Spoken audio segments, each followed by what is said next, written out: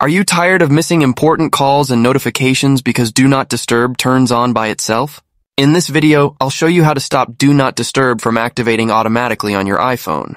Whether it's focus modes, scheduled times, or even location-based triggers causing the issue, I'll walk you through how to disable these settings. Let us open the settings on our iPhone and then go down until you find the focus option.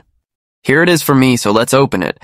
And then you're going to get to this page where you will be able to see all of the different focus modes which you have. Let's select the Do Not Disturb option because we're having problems with this specific focus mode.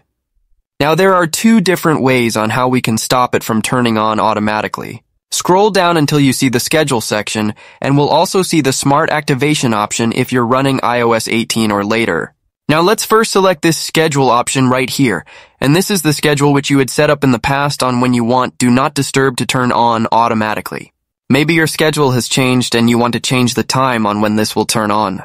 Maybe you want to remove or add a different day on when this will turn on. Or you can simply delete the schedule completely by clicking here, or just disable it by tapping on this specific switch. But what if you don't have any schedule created and it still turns on when you don't need it? It's pretty simple. Go back and then open this section called Smart Activation. This feature automatically enables Do Not Disturb based on your location, time of day, or when you're using certain apps. But sometimes, it can enable it when you don't need it, and that way it can interrupt your important calls, messages, notifications, or other stuff. So just turn this off and then Do Not Disturb will not activate automatically anymore, but you'll have to do it manually from the control center or from within the settings app.